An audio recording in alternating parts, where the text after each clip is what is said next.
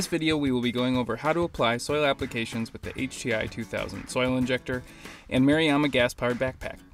First things first, make sure you are wearing all of your appropriate PPE in accordance with the label and manufacturer's guidelines. You're going to want to start by mixing your product into the backpack reservoir. Start by adding in some water first, then add in the appropriate amount of product according to the label rate. Top that off with any remaining water to get the total dose volume and gently rock back and forth to mix it all together. From there, you're going to want to attach your HTI to the backpack unit with the hose using the quick disconnect. You'll also want to insert the tip of the HTI into the backpack reservoir to circulate the product through the hose and back into the tank. This ensures that your hose is filled with product before your first dose and that the product is mixed thoroughly.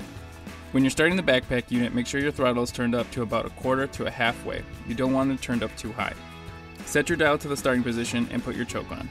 Give the engine a pull and it should start right up.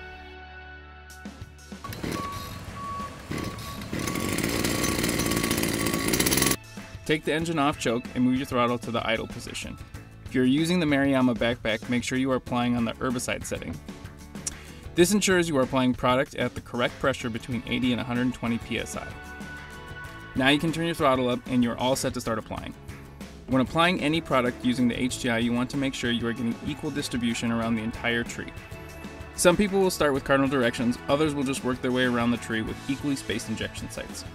The HTI 2000 comes equipped with a digital counter, so you don't have to keep track of the number of injections you have applied to your tree. The HTI is also able to deliver up to 250 milliliters of solution per injection site. So this number, with the amount of product, will help you calculate how much injection sites you need for a tree. If you encounter an injection site where the product is moving up and out of the hole during the injection, you should try applying to another area. You can also reduce the pressure and work the HTI back and forth to help break up the soil. This situation may occur in sites with heavy compaction or certain soil types. Once you have completed the number of injection sites at your tree, you can hit the reset button on the counter and move on to the next one. And at the end of the day, be sure to run at least 1,000 milliliters of water through the HTI to help clear out any residual product and keep your equipment operating at peak performance.